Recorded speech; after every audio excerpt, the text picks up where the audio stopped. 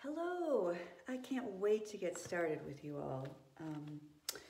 Before we begin, I want to show you the materials that I am using and also just encourage you to use whatever you have in your home. The focus on this is really creativity. So I'll share with you what I'm using and talk about it, but really any materials that you have can be used here. If you've got crayons, markers, acrylics, oil paints.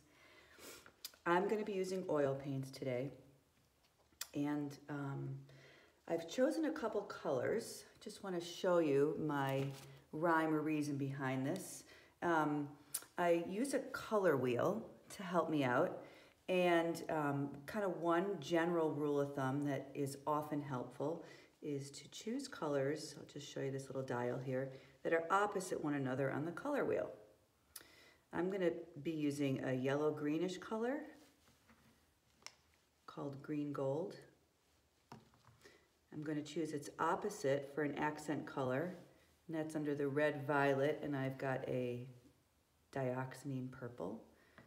And then for a little added interest, I'm looking at, there's a triangle on color wheels, and these are called triads, and I'm going to use a blue violet and a reddish orange. So for my blue, I've got a manganese blue hue, which is actually more in this blue area, but I'm going to mix it probably with my violet. And for this reddish orange, I've got a naphthol red. I have a piece of multimedia artboard. You can paint on anything that you have. This is just a particular material I like because it accepts all mediums. I have some palette paper, and I'll show you what that looks like. It's just sort of like a translucent piece of wax paper. You can use wax paper too, or certainly a palette if you've got it. I will be using cold wax medium, and this is something that I used in order to layer my work. And in order for the paint to dry faster, you certainly don't need this, but this is what it looks like a white paste. I'm going to be painting with a couple of interesting tools. I've got a palette knife, and this is called a clay shaper tool. I like to use tools that are a little less exact. It helps me remain free in my work.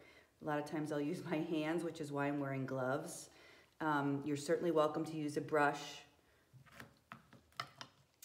I have some painter's tape, and I'll show you what I do with this in a second. I like to use this to create a border around my paintings. And then I have a picture of my kind of inspiration image, and I'll start with that. I'm going to show you how I might go about approaching creating this beautiful scene into an abstract landscape painting. It's one of many techniques that I use when I do this, and it's a great place to start. And then I've also converted the picture into black and white. So the first thing that I might do is look at this. I don't want to recreate this exactly. The idea behind the approach is that I can capture the essence of the time, of the memory, of the moment without actually painting it. So I'm going to be thinking a lot about the feelings, the thoughts, the emotions, the textures of the place, and I'm also going to begin with the shapes of this particular scene. So one thing that is wonderful to do in abstract painting is sort of think about the big picture. And the big picture of this is the shapes that I'm seeing. So I've got a crayon here. Actually, I'm going to take a marker. That's easier for you to see. And I'm just going to really loosely outline some of the general shapes that I see here. I'm not, going overboard with exactness. I'm just kind of outlining some general shapes. I've transferred this to black and white because one interesting thing to do is to make sure when we're using these very playful colors that we've got darks and lights, and sometimes that's hard to see when we're focused on the beautiful colors that we're creating. So I'm just gonna eyeball this and get a sense of, well, this is a darker space here. This is dark. This space here is quite light. And this space here is quite light. And this space here is quite light. And maybe the ocean area is what I would call a mid-tone, someplace between dark and light, and the mountainside here is in the middle. I'm just going to use that as a reference, again, not to take it too literally, but just to kind of make sure that my painting has some darks, some lights, and some in the middle. The next thing that I'm going to do is prepare my board, and I do this by putting tape around the edges.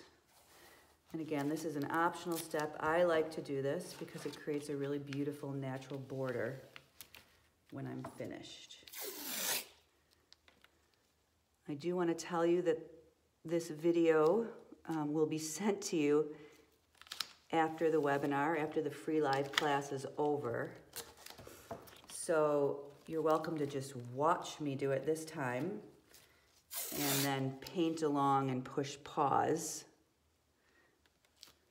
I do move rather quickly, and the reason that I move quickly is because I feel like it helps me turn my brain off. A lot of abstract painting is learning how to tap into that creative side, that playful side, that non-critical side. That's where the unexpected and exciting results come in.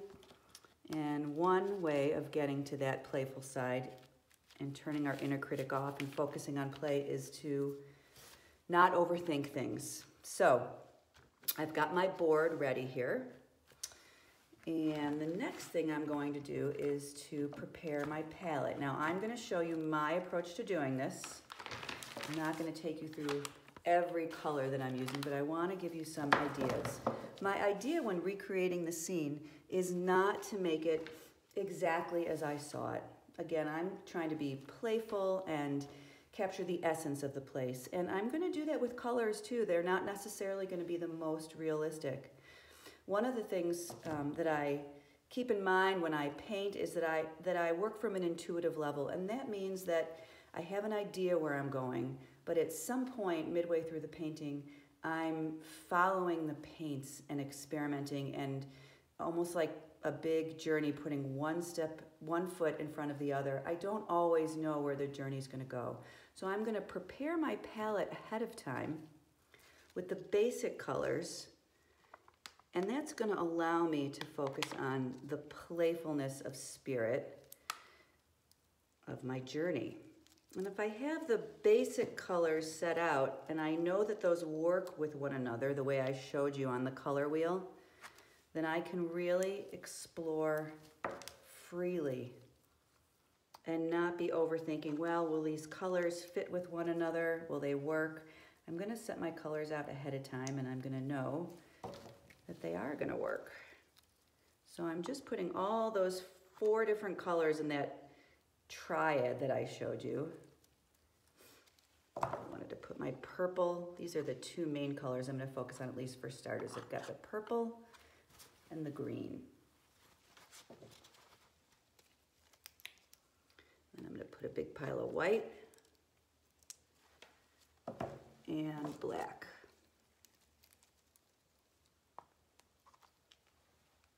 Okay, so I told you that I used cold wax medium, and what I do is I just put a big pile of this on my palette, and I mix about 30% wax and 70% oil paint. And I'm just going to do that with each color for starters, so I know that that's mixed.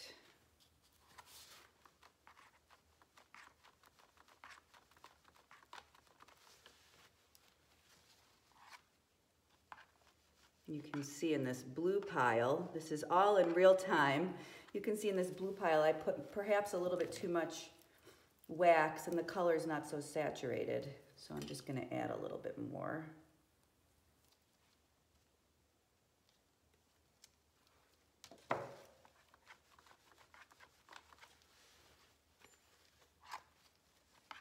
Now, once I have all of my paints mixed with my wax, and again, this is an optional step, I'm going to begin to play and explore. So my palette is set up and I've got some colors that I love. A lot of this mixing for me sometimes takes place on the painting itself, but let me show you what I mean. I'm going to begin by taking one of my colors, my green, and I want to show you what happens when I mix my green. Look, I have a little bit of purple on that. I mix it with what was the opposite of that green on the color wheel. And what happens is it becomes a different version, perhaps a more toned down, more muted version of that color. I like to think of a painting as almost like a musical production or a theater production. There's going to be stars of the show, beautiful colors, beautiful moments that emerge. And in order to support the stars of the show, I need a really good supporting cast. And when I create these color combinations that are more neutral, they support the stars of the show.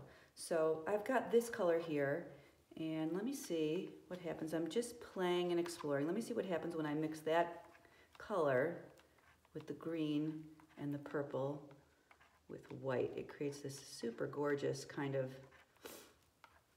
toned down green. Now I might look at this and say, I love this, I actually really like that. Or I might look at that and say, you know what, I don't love that. Let me come up with another combination or alter this one till I do get something I love. So let's pretend I'm going to add a little bit more green. Maybe this time I'll add some black to it. Let me see what happens if I get some beautiful darker tones besides just the green. Besides just the black, sorry. Now that looks kind of black. Sometimes you can't see what's happening until you add white to it. So all of a sudden I added a little bit more green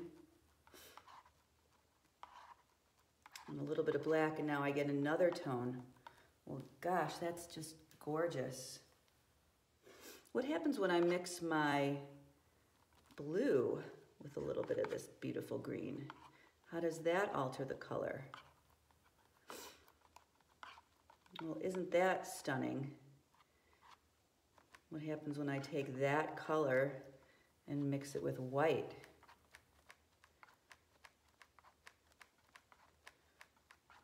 Totally different experience there.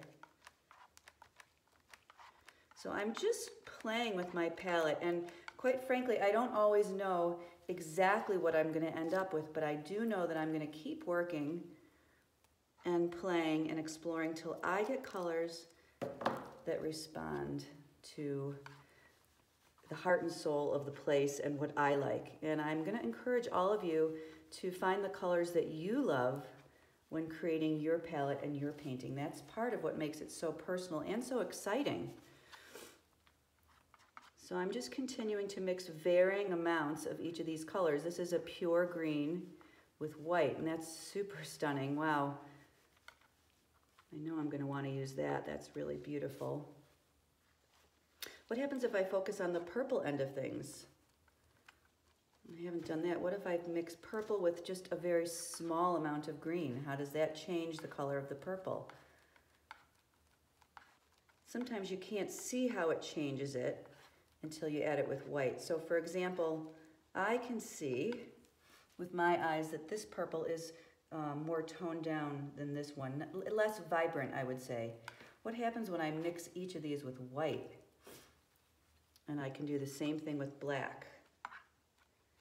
Well, this purple that I mixed with the green, interestingly enough, has almost some red tones that I'm seeing with my eyes, and I think that was because there was some red in the green that I used. Interesting.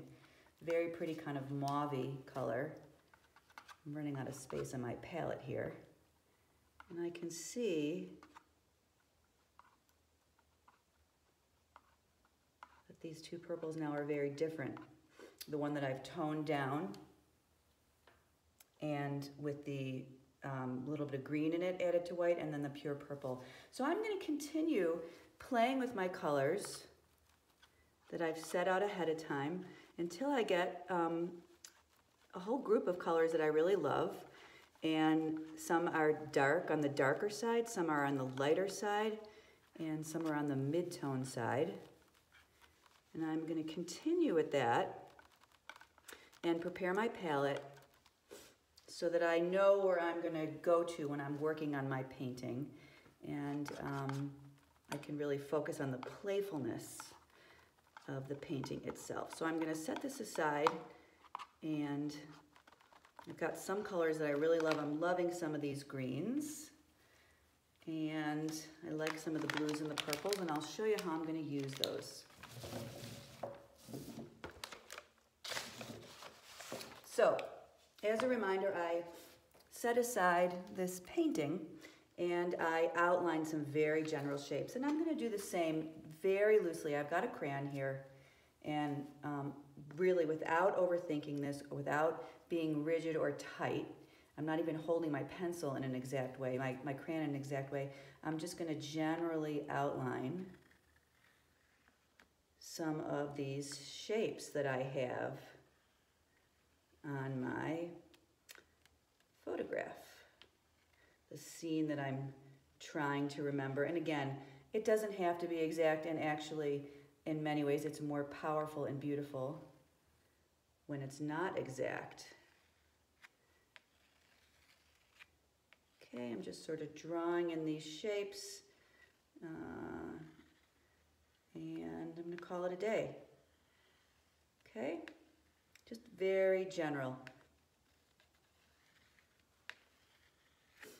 Okay, now what I'm going to do, I'm looking back at my photograph, and I'm going to see, all right, here's my dark shapes, here's my light shapes, and here's my middle tone shapes.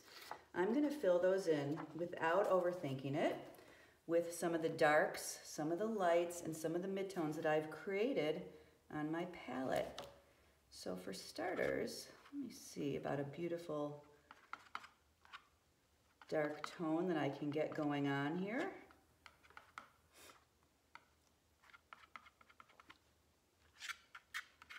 And you see I'm using my palette knife. I like to use the tools that are less exact because they really allow me to focus on not being overly attached to the outcome.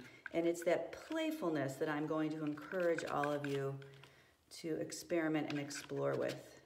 Now I know you probably have questions. I just want to let you know that I'm going to finish one layer of this painting and then take my gloves off and look at the screen so I can answer some questions for you.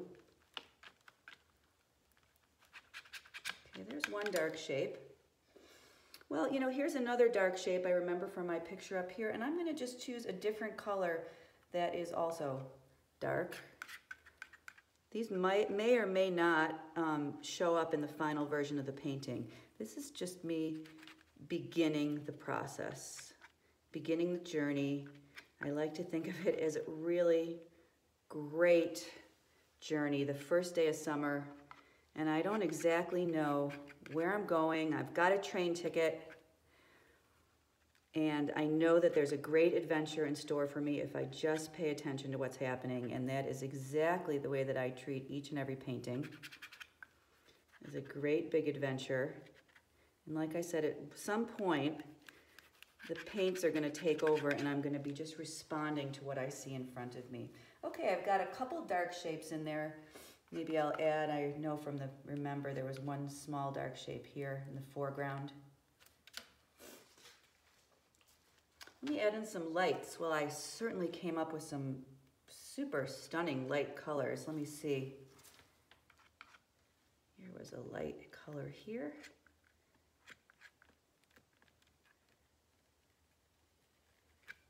Part of my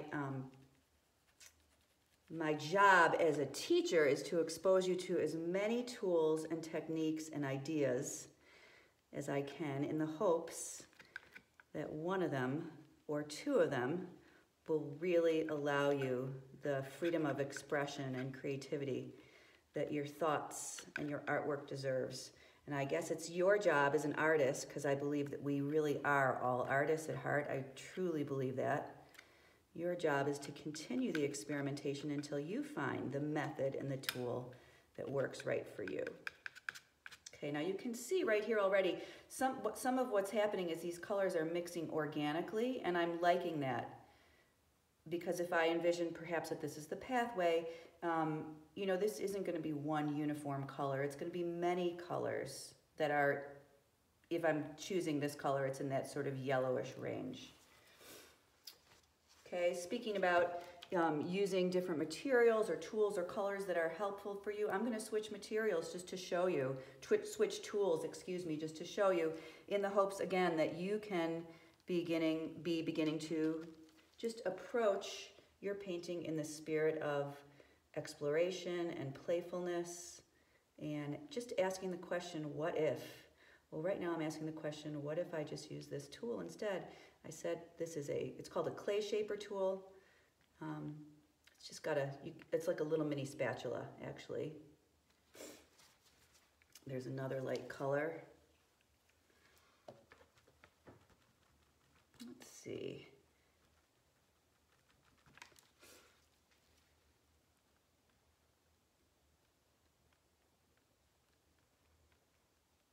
This is the area that I guess we could loosely call the water. Again, not sure if this is going to stay or not. A lot of times once I get the initial colors blocked in, that is truly time for just letting the painting and the paints guide the way. So I'm not going to be wed to any of this. That blue is quite stunning. I'm wondering if I want to use it someplace else. My goodness, I'm not sure about that. Maybe I want to add some green to my blue here, just to delineate. Not sure.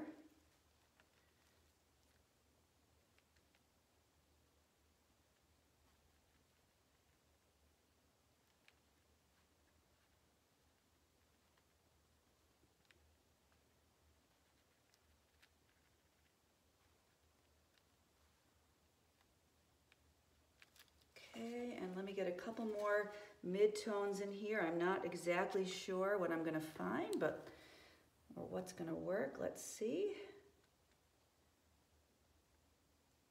You see, when I'm using my tools, I'm even using a very light touch on how I hold the tools. I really want to encourage that playfulness of spirit into my painting. And it really does make a difference how I hold on to the materials, what I'm thinking and feeling as I'm using the materials. One of the greatest gifts we can give ourselves as artists, and again, I believe we are all artists at heart, is turning off that voice of self-criticism and self-doubt. And when that voice can successfully be turned off, that's when the most powerful and amazing pieces of art come to life. One way of turning off that voice of doubt is by simply following the paints and letting them guide you. And that is exactly what I'm doing here. And I'm just thinking, what color do I want that gorgeous sky to be? If it is indeed the sky, I kind of like the idea of it remaining a sky.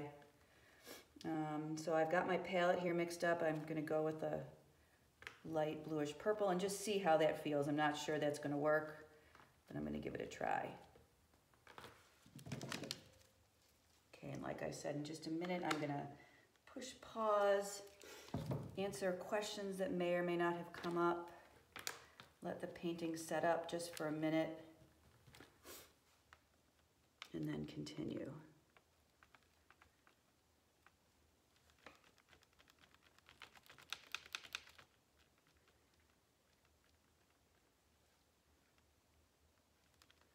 Okay, so I have my initial layers down, and let me take a quick break, answer some questions, and then we'll come right back to it. Now, I know you're probably thinking this looks like a bit of a mess, and I do want to say before I turn this off, it is a bit of a mess, but turning that critical mind off, as I was saying, that's so important in abstract work and in artwork in general, I believe. Each painting is a journey, and some of our journeys take some chaotic twists and turns, and it's our job as artists to be able to embrace that chaos and trust that we can harness that chaos into some beautiful moments of calm. So that's what I'm going to do next.